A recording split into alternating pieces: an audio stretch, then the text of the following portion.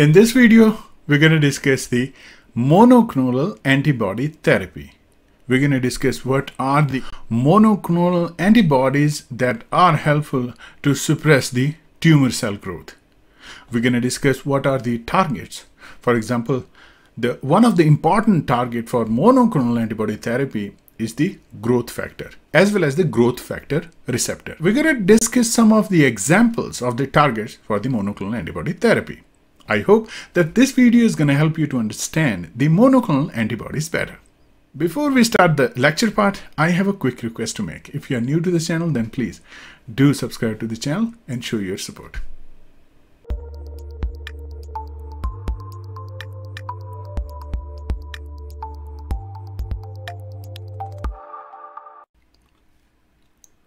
In this video, we'll discuss the roles of monoclonal antibodies, especially in suppressing the tumor cells. We'll discuss different types of antibodies. We'll discuss their function one by one. Let's start from the first antibody. And what is the function of that antibody? The function is to basically inhibit or block the growth factor receptor. So by blocking the growth factor receptor, I'm trying to design the growth factor, as you can see here, and now antibody is trying to block this particular receptor. By blocking the growth factor, it can block the growth of the tumor cell. Now, the example for that is Cetuximab. It's also anti-EGFR monoclonal antibody. Now let's discuss the second one. The mechanism for second antibody is the inhibition of angiogenesis, right? And the antibody is basically VEGF monoclonal anti-VEGF monoclonal antibody. Example is Avastin. What it does, it binds to that specific protein, that specific growth factor, not the receptor. So now the antibody is targeting the growth factor, and because of that, it can block the activity of that particular growth factor. Now, the third action is via the inhibition of growth factor receptor dimerization.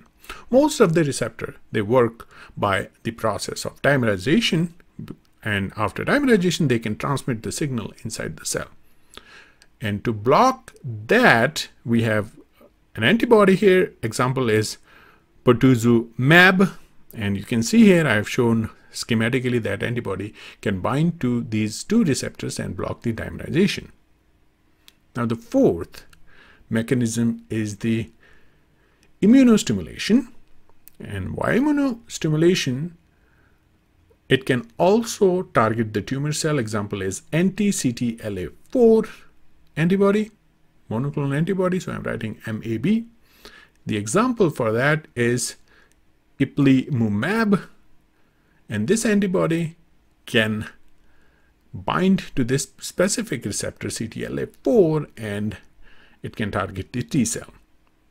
Now the fifth action, mechanism of action, is the induction of the ADCC. ADCC is basically antibody dependent cell cytotoxicity. Via that, it can target the tumor cell. So the induction of ADCC by binding to the Fc receptor on the surface of the cell. Example for that is the Herceptin, and the second example is Rituximab. I want you to remember these names. They are really important when it comes to various competitive exams. Now, as you can see here, if I try to explain it diagrammatically how ADCC works, it can bind to that particular tumor cell from the FAB side and with the effector cell through Fc fragment, and it can inhibit that particular tumor cell. Now, sixth mechanism is the activation of complement. So via the activation of complement, it can also cause the CDC. Example for that is Herceptin and Rituximab. So basically these two antibodies, they can function via ADCC and also via the complement induction, and they can target the tumor cell and inhibit its growth. So I hope Now, the mechanism of the monoclonal antibodies as well as their names are clear to you, and I want you to read more about these antibodies so that you can understand the exact function in detail. Alright, I hope the video was helpful for you to understand the monoclonal antibody therapy. We have discussed many examples. We have discussed their mechanism of action, including some of the antibodies that are able to inhibit the growth factors as well as their receptors. We have also discussed the antibodies that are involved in ADCC as well as in complement activation. I hope that this video lecture was helpful for you to understand the monoclonal antibody therapy better. If you like the video, then please do hit the like button. And if you like the content of this channel, then please do subscribe to the channel. Thank you.